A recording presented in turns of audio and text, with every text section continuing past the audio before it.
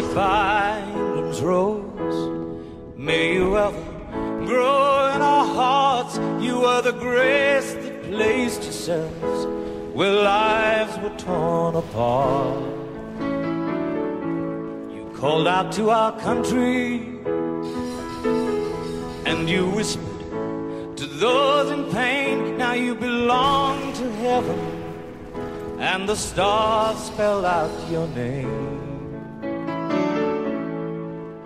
And it seems to me you lived your life like a candle in the wind, never fading with the sunset when the rain set in.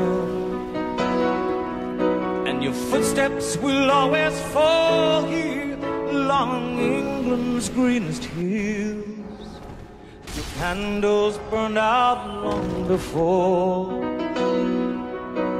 your legend ever will.